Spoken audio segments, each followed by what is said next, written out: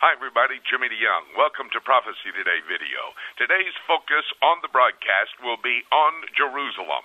You know, the Bible has a past, present, and prophetic significance for the city of Jerusalem. We'll get to that in just a moment. But first, a quick look at other geopolitical activities, current events that are setting the stage for Bible prophecy to be fulfilled. This last week, Russian President Medvedev had an opportunity to visit in the Middle East. He went in to meet with the leadership of Turkey, also into Syria. And this is very interesting, promising Turkey and Tayyip Erdogan, a man who wants to be the pan-Islamic leader of the world. He is going to be receiving from the Russian technology and technicians a capability of establishing a nuclear power plant. Wonder if that's all he has in mind. In addition to that, Medvedev promised President Assad of Syria a capability of military armament being delivered to them, even some of the aircraft that they may need to deliver a strike on Israel itself. Bob, talk to us about this. What's going on in the Middle East as it relates to Russia?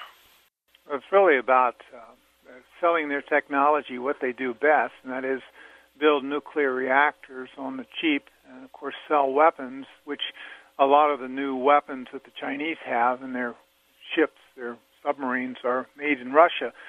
So Medvedev is certainly in Turkey trying to do his bidding with a nuclear reactor. It looks like they're going to have several. And then, of course, they're toying with the idea of giving one to Syria, which no doubt has raised the cackles in Israel. Bob Maginnis from Washington, D.C. This week also new leadership in Great Britain, and of course the Greek economic crisis continues to cause all kinds of problems. The euro is weakening. Many people talking about it's gone. The European Union will be gone. My question for Rob is, in all of these issues that we think about when we focus on the European Union, is this going to weaken the European Union or strengthen it, Rob? I believe it will, and there's really a couple of reasons. The prime reason is they're going to demand more rules and more control of the individual countries' budgets, and the one who controls the money is always the power that be's. So the EU is really going to take advantage of this crisis. I think they'll clamp down further on how the various nations can spend their money. Once they've done that, the nations are giving up sovereignty again. And never forget that the EU is the power in Europe. The rest of the countries can do, it's like our states. They have their own region of power, but the overall still is the EU. There's too much money in the EU. There are three, if you will, capital cities of the EU filled with workers. The EU is not done. They've gone through a difficult time. They will continue to go through a difficult time, but they are not easily going to give up the EU. All that taken into consideration, Rob, let me ask this very direct question. With what is happening in the European Union, is this still setting the stage for Bible prophecy to be fulfilled? If you study your Bible and look at the tribulation period and the finances, you see that we well are on a road that is leading to what is described in the Bible in that period of time called the tribulation, the time when the church will be gone, but the world will still be carrying on. So I still see the path moving in that direction.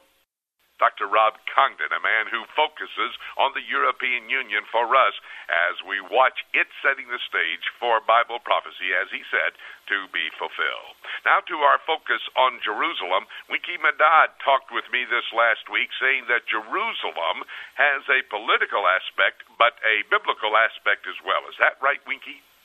Absolutely, Jimmy.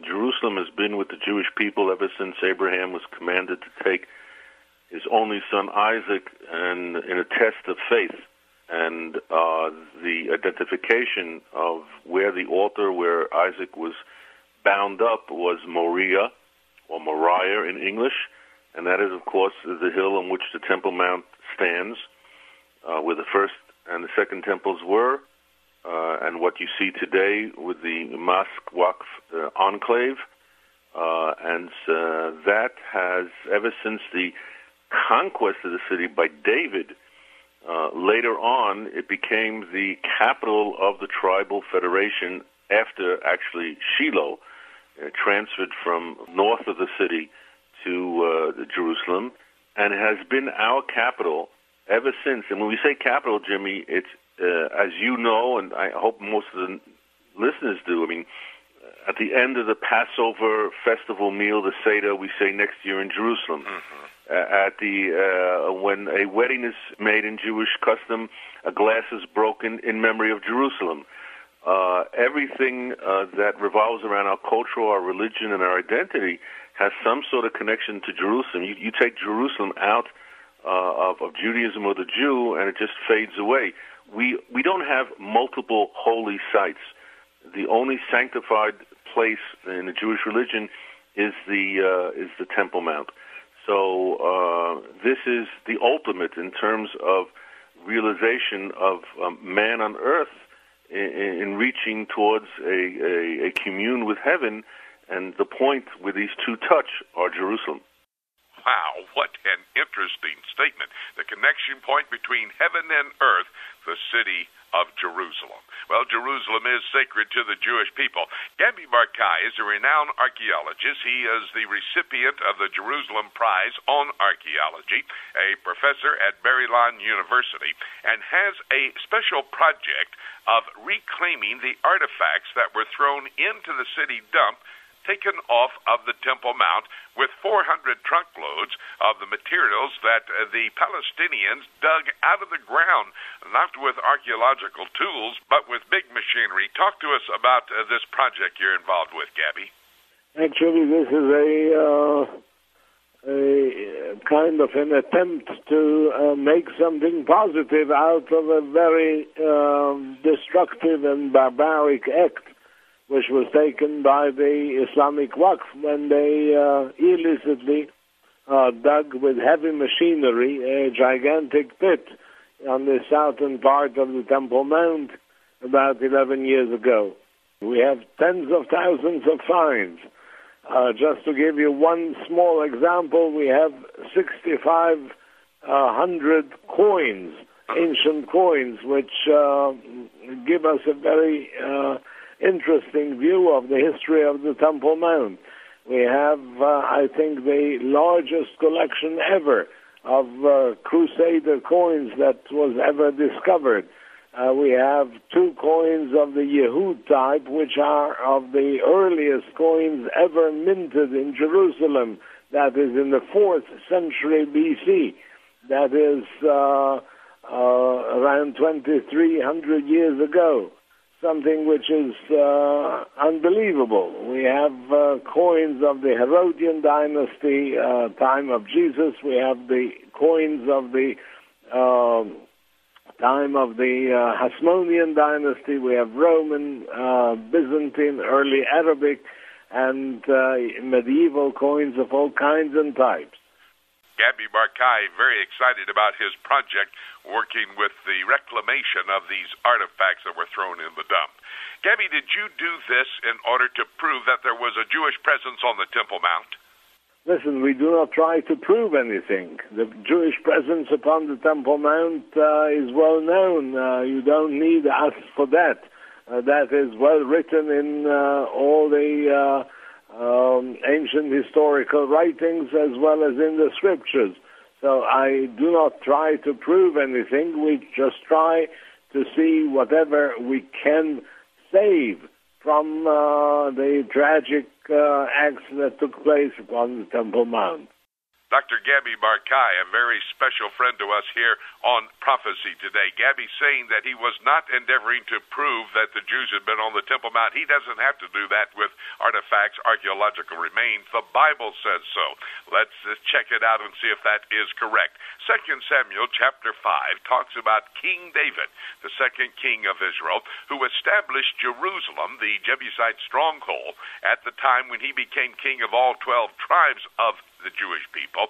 He went into Jerusalem, captured this Jebusite stronghold. He made it the capital, the political capital of the Jewish people. Now that was 3,000 years ago. That's 2 Samuel chapter 5. Read that entire chapter. Chapter 6 of 2 Samuel talks about King David going down to Kiryat Yarim, where the location of the Ark of the Covenant was. There he tried to one time bring the Ark of the Covenant up. to Jerusalem. He did not do it properly, had to read the manual, and all else fails, read the manual. So he went back to Kiryat Jearim, about 15 miles to the west of Jerusalem. He had the Levites lift the Ark of the Covenant. They brought it into Jerusalem, placed it in a tabernacle, and King David then made Jerusalem the spiritual capital of the Jewish people.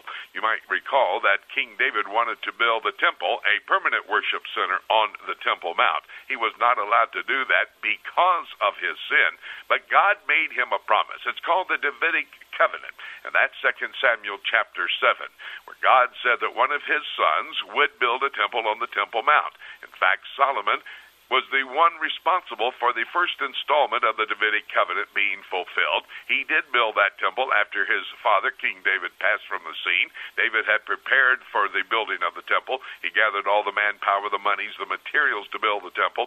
And actually then King Solomon did build the temple right there on the Temple Mount, brought the Ark of the Covenant into the Holy of Holies, and thus established a permanent worship center for the Jewish people in Jerusalem. That temple would be destroyed. Another temple would be destroyed in 70 AD, but there is to be another temple on the Temple Mount, and that temple will be there because of the Davidic covenant. Jeremiah in chapter 33 said the only way that he could fail to keep that Davidic covenant, to make certain all of his promises to King David were fulfilled, was if the sun, the moon, and the stars had disappeared. Check outside, my friend, the sun, the moon, and the stars, they're still up and operating.